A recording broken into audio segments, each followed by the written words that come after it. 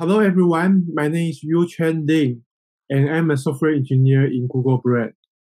Today I'm going to talk about the detail of the new TensorFlow Lite converter. So to set up the right expectation, this talk is not an introduction of TensorFlow Lite, so I'm assuming the audience already know the TensorFlow Lite a little bit. I'm also not going to explain the detail of MLIR. You don't have to understand MLIR before this talk, but if you want to learn more, I will recommend you to find more resources on the internet, including the official website of TensorFlow Lite and MLIR. And there's also inside the TensorFlow playlist on YouTube.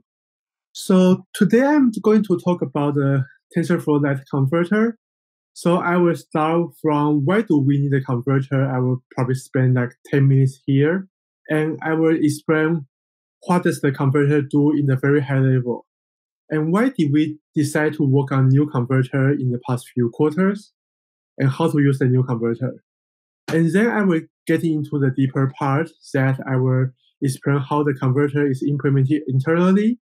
I will talk a little bit about what's MLIR and why do we choose to use it. And I will talk about the detail of the new converter. Overview. Okay, this first question I want to talk about is why do we need a converter? So the short answer is we need a converter to convert TensorFlow model to TensorFlow Lite model format, and this essentially explains nothing. Why do we need to do this? Why do we need another format for TensorFlow Lite? To answer this question, we may need to look at what's the advantage of TensorFlow Lite. There are actually many. So TensorFlow Lite is TensorFlow's open source machine learning solution for mobile devices and small devices. It's small and it's fast, and it has other benefits like the small memory footprint and low power consumption. But if we focus on what small and fast, it has small binary size, small model size, and the fast startup time. That's really important if you want to run some real-time application, like if you want to start doing voice recognition in an app while loading the model and start running it immediately. And invocation fast, so each machine learning model the latency to run each machine learning model is fast. So why do I want to talk about this? Why is this related to the conversion and the model format? So let's think about how do we achieve these benefits and advantages. The TensorFlow Lite has a small binary size because we try really hard to reduce the binary size of dependencies. And we also adopt some programming practice for small binary size. Like we are very careful when using C++ templates. It provides small model size because we support important features like quantization, and the sparsity is working in progress. The startup time is fast because we are using memory map feature to load the model file, and we do not need to parse the entire file before invoking. The fast invocation is achieved by we are doing fusing some apps together and providing some implementations as optimized for ARM CPU or GPU or HTPU. And I'm bringing this up because actually many of these are related to the model format and the schema. Okay, I'm going to focus on a few things that's most relevant and try to explain this. So when choosing the model format for TensorFlow Lite, we access different options. TensorFlow uses protocol buffer, that's an open source serialization format library provided by Google. TensorFlow Lite use Thread buffer. It's also an open source library provided by Google. Back in 2017, we accessed both options, and we found it introduced at least 1 megabyte of the binary size to use protocol buffer, while TensorFlow Lite, the initial version, including the Thread buffer and everything, if not including the kernels, is only below 150K. So it actually makes a big difference regarding what library do we use. So by having our own model format, it also allows us to move faster, to implement important features like quantization. So we can just add the field we need into the model schema. So the fast startup is going to be achieved by a combination of a few things. The first is the file buffer doesn't require to parse the entire file before using it. And we combine this advantage with the strategy that TensorFlow Lite is loading the model file with the memory map feature provided by operating system. So technically, TensorFlow Lite just do the mmap OS call and then parse all the tensor metadata and the node metadata and start running the model. So technically, because it doesn't even touch the constants that's probably occupy the majority of the model size, it doesn't even need to load all the data to the physical memory depending on how the operating system implement the memory map feature. So the last thing I want to mention is the app fusion. So if we think about like the Keras conv2D as an example, if you define a Keras conv2D layer, under the hood, it will define maybe 3 or more apps like the conv2D, bias, and relu. And if you are on desktop or on server, you can do some, after loading the model, you can do some future optimization or even cheat compilation to optimize this pattern. But on mobile, it's much harder because of the power constraint and the computation power constraint. So we want to make a model format that we can load and easily run it as is really efficiently. So by having our own model format, it also enables us to define our own operations. And so we define the operation conv2D says fusing all the operation together. It's taking input filter bias as input, and the activation function becomes an attribute of the conv2D, TFI conv2D. So I think I just provided enough information regarding why it's important to have our own model format. That's why we need a converter, and that's why the converter is important. Okay, so taking a step back, so what does the converter do in a very high level?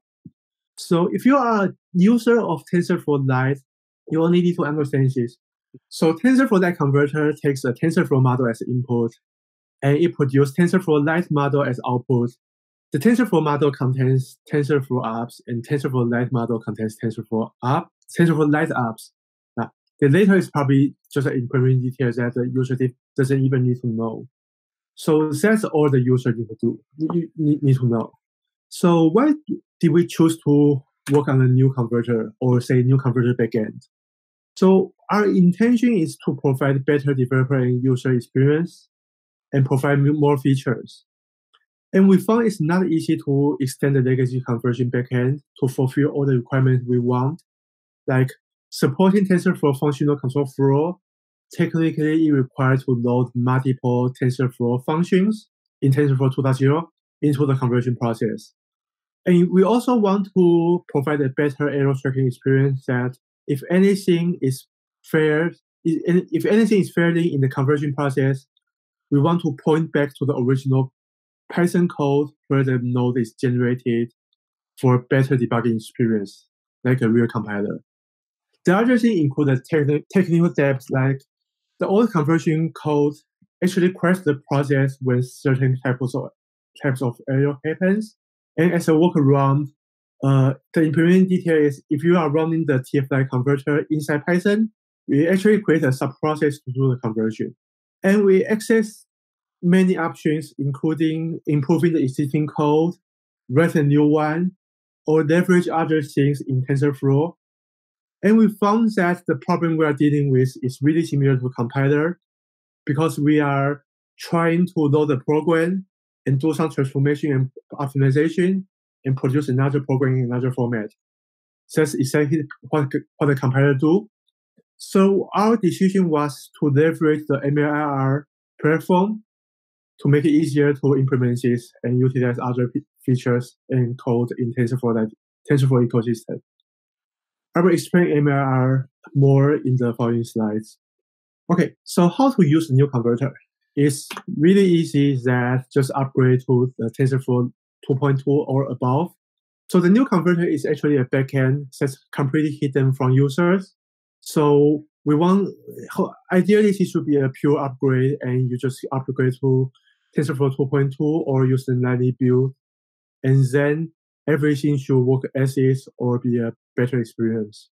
So I want to start from explaining a little bit of the MAIR.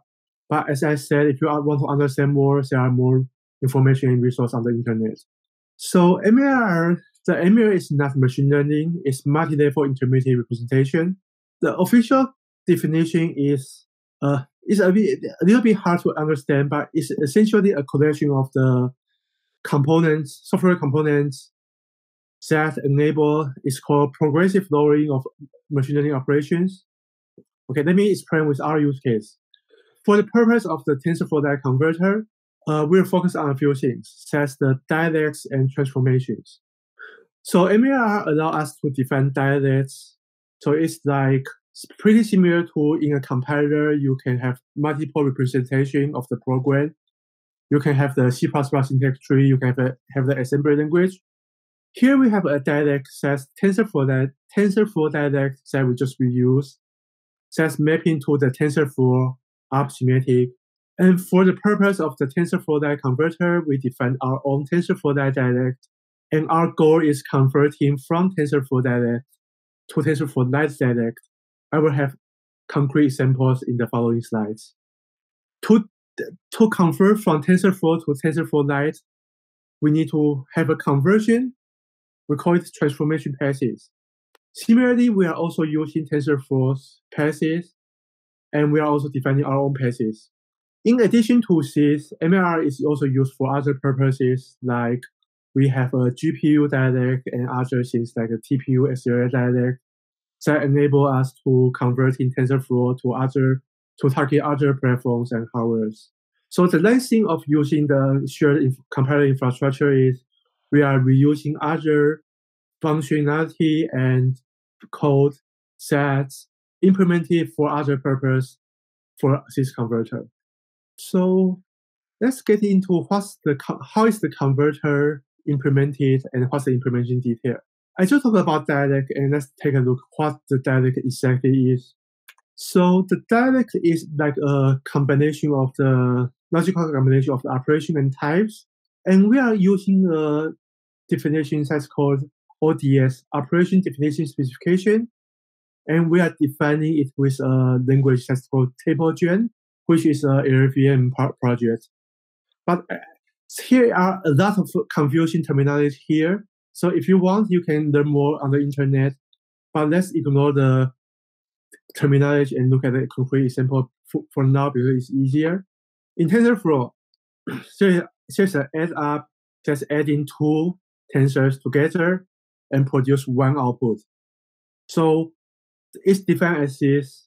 So we are defining a TensorFlow add up in TensorFlow's dialect where the operation is add, and it takes two inputs, and each input can be a number of string tensor, and it produces one output, and the output is also a number of string tensor. And throughout the rest of the slide, I will put some code snippet, and at the bottom there may be a link that you can find the code on GitHub. Okay, so it also provides some mechanism to write some extra annotation, like we know the add up doesn't have a side effect, so the compiler may do smarter things to optimize it, and the result is broadcastable. So it doesn't care about its layout, so it doesn't care if the input is NHWC or NCHW. It's just a pure add mathematic operation. This is essentially what does it take to define a ops schema or say function ops signature that's understandable by MLIR. Okay, let's take a look at a slightly more complex example. So TensorFlow also have an average pool operation. It takes one tensor as input and produce one tensor as output. And in addition, it has a few extra attributes, like it has a kernel size and strides and padding data format attribute. The kernel size need to be an integer 64 array where it need to have at least 4 elements or more. Similar constraint applies to stride. The padding need to be string that's either same or valid. So this is a slightly more complex definition of an app, but it's still not really hard to understand. So how do we define a TensorFlow Lite app? So TensorFlow Lite app is defined in the TensorFlow TF-Air dialect, and everything is pretty similar. So we are defining a TensorFlow Lite average pool 2D app because the two systems have different app definition and semantic. You can notice the app name is essentially different. In TensorFlow, we call it AVG pool, and in TensorFlow Lite, we call it average pool 2D. It also takes one input and produce one output. The other attributes are represented in a slightly different ways, and this schema exists before the converter exists. So we are not using the array to represent the kernel size. We are using an integer to represent the kernel height and weight, and using an integer to represent the stride height and weight. In addition, I just mentioned that TensorFlow Lite sometimes provides the functionality to fuse the activation function into an app. So there is an extra attribute that's called activation function, and it's essentially a TF-Lite attribute in none, where AF means activation function. So I just described how to define the dialect, but the next thing is how to use it. And by explaining that, I'm also going to explain what the converter exactly do internally in the process. So this is the slide that I just used like 10 minutes ago.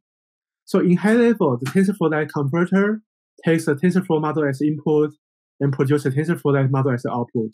If we will enlarge the middle block a little bit, we want to know how it's implemented internally. So now I'm using some color coding because there will be more complex things. The orange box means TensorFlow things, and the blue box starts to mean TensorFlow Lite things. And essentially, the converter has a module that's called TensorFlow importer that's importing a TensorFlow model from a safe model format or a graph-depth format to an MLR program that's in TensorFlow dialect. And it goes through a bunch of conversion, optimization, transformation processes. And then it produces a MLR program in TensorFlow dialect. Then it goes through the TF-Lite exporter and produce a TensorFlow Lite model. And the TF-Lite exporter is pretty naive because the structure of the TensorFlow Lite dialect, MLR program in TensorFlow Lite dialect is essentially isomorphic to the TensorFlow Lite thread buffer. So most of the complexity is implemented in the bubble. Before getting into the bubble, so let's talk about what MLR program looks like. So imagine that we are defining a very simple TensorFlow model as an example. We're defining a TensorFlow model that have only one app in the model that's an average pool. And we use the TensorFlow importer to load the TensorFlow model into the MLR program in TF dialect, and the code will become this. It's like an in-memory representation where there's a function. In the function, there's only one instruction. The instruction is calling something called TF.average pool. That's just the TF. That's just the what we defined in the TF dialect, and it's using the fields that we just defined in the TF average pool, including the kernel size, padding, and strides. And it takes one tensor as input and produce one tensor as an output. And you can see some extra annotation like the data type and the shape in the program. This is a simplified example, and the real model may contain 10 or hundreds or thousands of instructions like this. And similarly, our goal is to generate something like in TensorFlow Lite dialect that has a TensorFlow Lite instruction in the code, and using the fields that we define in TensorFlow Lite dialect. And the entire goal of the conversion process is making this conversion. This is the simplest case, but we have much more complex cases later. But for this simple case, because of the fields are not mapping one-to-one, so we need to do the transformation like grab the second element from the array and fill it as the filter height, and grab the third element and fill it as the filter width, and so on. Essentially, we need to do a mapping between the different schema. Okay, so let's get back to the big picture. So I just show you how the program in this orange box and the blue box will look like. And you may wonder what's happening inside the bubble. The short answer is a lot. So after importing to the TensorFlow dialect format, we are doing some TensorFlow passes, that's doing some optimization and transformation, and maybe removing some unused program from the code. And it still generates a TensorFlow dialect program. And we call a pass that's called prepare PF. It's essentially transforming the program to be easier to get converted to TensorFlow Lite. And then we execute a pass that's called legalized TF. Legalized is a compiler term. Essentially, it means trying to convert instructions from the TensorFlow dialect to TensorFlow Lite dialect as much as possible. So the result is legal for TensorFlow Lite. After this, we did a bunch of other transformation passes, like I just mentioned that there are certain types of the kernel fusion that's already doable in TensorFlow Lite, like the fusing the entire keras layer into one TensorFlow Lite apps. And there are other things like quantization or other paths that can only be done in TensorFlow Lite layer. After that, we go through the TensorFlow Lite exporter to generate a TensorFlow Lite model in the flat buffer format. Okay, so this is the ideal world, yeah, but if we also consider the real implementation, it's more like this. So the first thing is the prepare TF sometimes just generate a TensorFlow Lite instructions because it's easier to implement this way. The other important thing is we support a feature that's called select TensorFlow app in TensorFlow Lite. That means the TensorFlow Lite has the capability to run TensorFlow apps kernels if you are willing to pay additional binary size. That means the final program here may be a mixture of TensorFlow Lite and TensorFlow. But ideally, or if you are using the default TensorFlow Lite runtime, it should be purely TensorFlow Lite, TFL direct. So the last topic in the talk is about transformation. So we just talked about we want to go from TensorFlow to TensorFlow Lite direct and perform a bunch of optimization. But how do we do it and how is it defined? The first thing you may be interested in is what kind of transformation passes are we running? The answer is a lot. So the TensorFlow Lite converter currently runs 20 to 35 passes. And some of the passes may be duplicated and we run it multiple times. So the answer is in the TF and the TF passes.cc. And I'm making a simplified code snippet here that essentially we are running a few TensorFlow passes or generic passes to optimize the graph and maybe remove some dead code. And we call the prepare TF pass to make it easier to convert to TF Lite. And we call legalized TF pass. And ideally, after this, everything should be in TensorFlow Lite direct unless you are using the static TFR feature. And then we run other optimization and quantization passes in TF Lite. So this 4 chunk essentially maps to these 4 blocks: the TF general pass, prepare TF, and legalized TF, and TF Lite general passes. And the next question is, how are these passes written? There are essentially 2 ways to do this.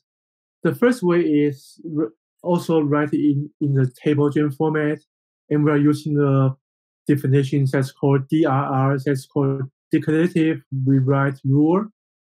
The benefit is it's much easier to write and it's more concise. And the other benefit is declarative, so we can also do some program analysis after this is written. The alternative is write it in C++. It's a bit more verbose, but the pros is you can implement any logic, so it's better for implementing complex logic. If you write it in the table gen, it's actually also generating C++ code. So let's look at a concrete example.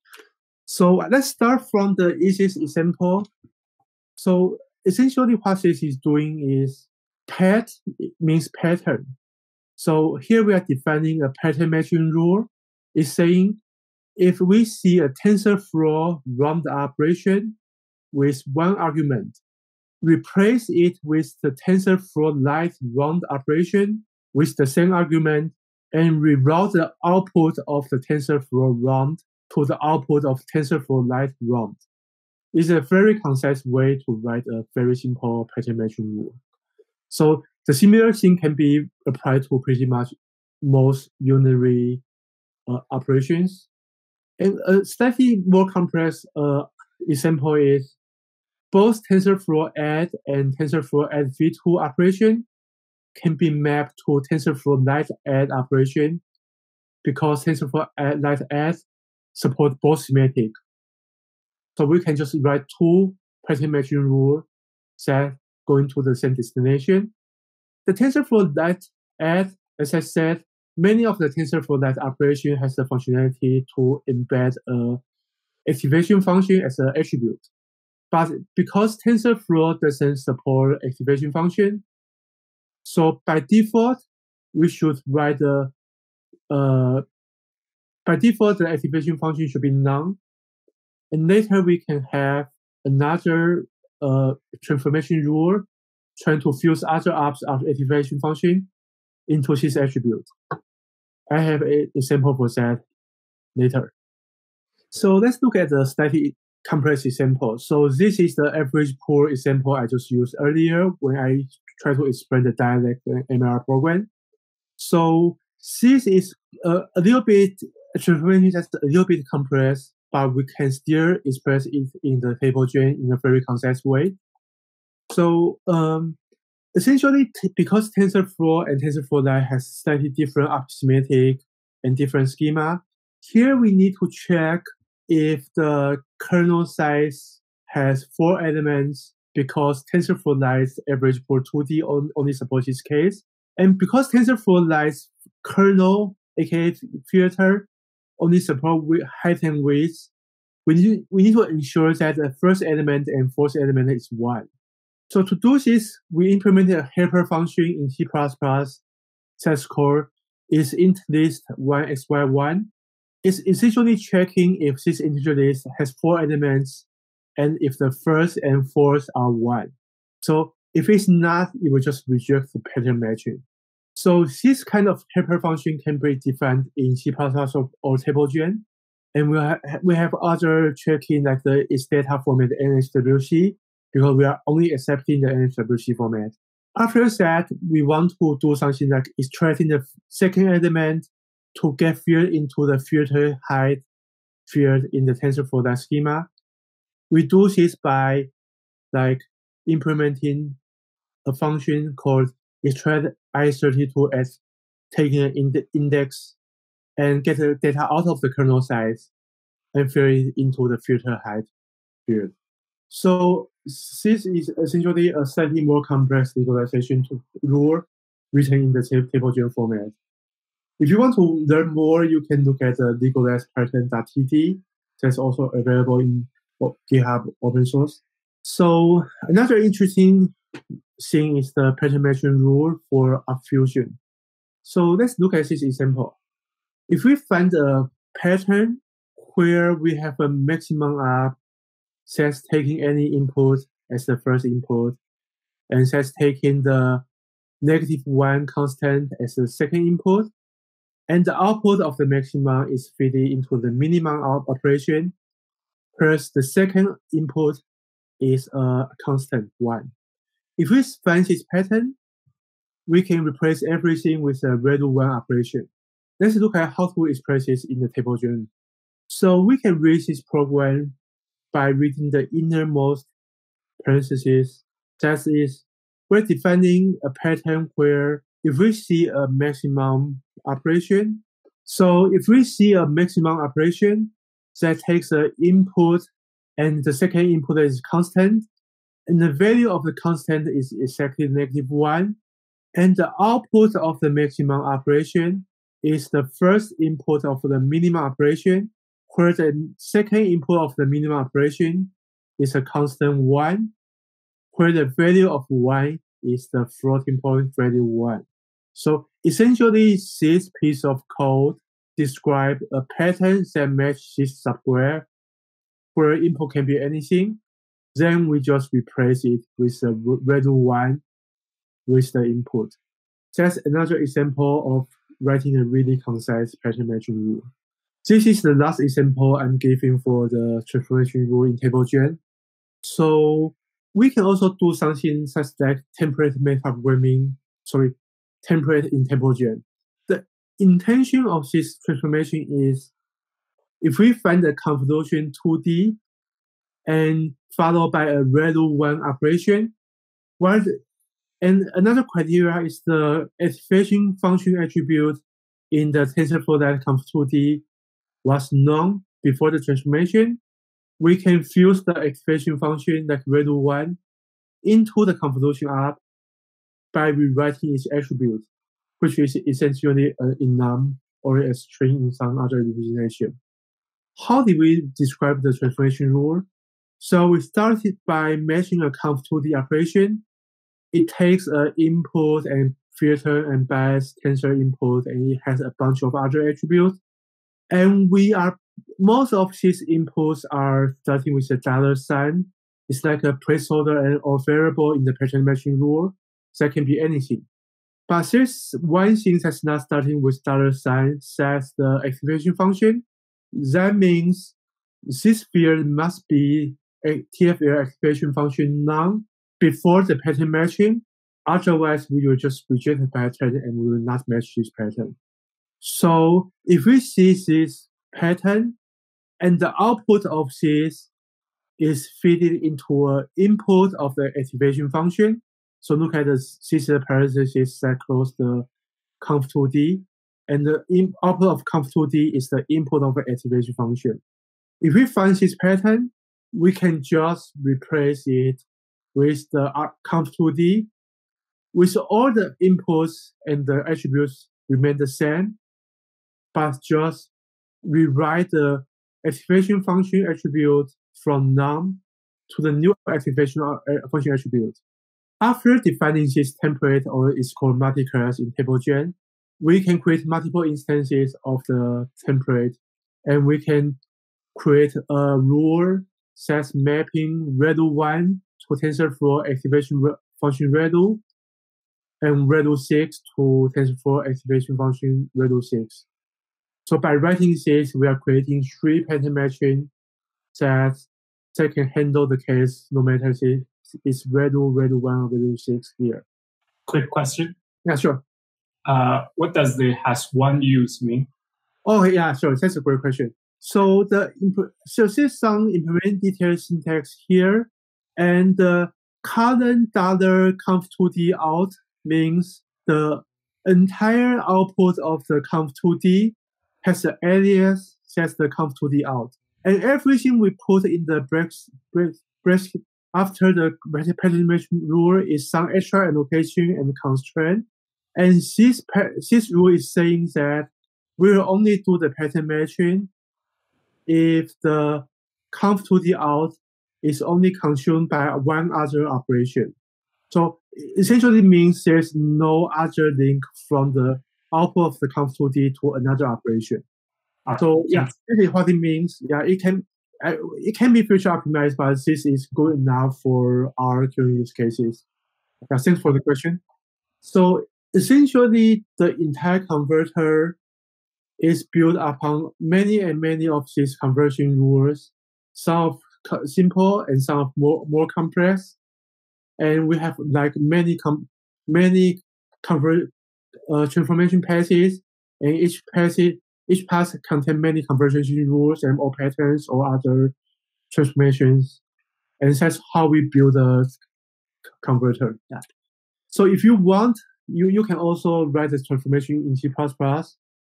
I'm not going through all the details here, but essentially you can do similar things, like you can check if the activation function was known before the transformation. Is essentially similar to this piece of the transformation. So this piece of the transformation says checking one attribute, repeating in a different way. Yeah. you use TableGen, it will automatically generate codexes for you. But if you are implementing something that's really complex, it's probably easier to do it just in C++. That's everything I want to cover in my talk. And I'm hoping that by the end of the talk, you have a basic understanding about why do we need a converter. And if you want to understand the converter internal implementation, if you want to debug the converter or you want to make some contribution to the converter, you have a sense about what piece of code should you try to look at and change and get started. And that's all. Does anyone have questions? So I guess I have a high-level question that maybe it's more like an MLR question. So the basic pattern matching looks like very much like any functional programming language that has data types and the pattern matches. So I'm curious, what's the motivation for the original decision to make a new infrastructure around this?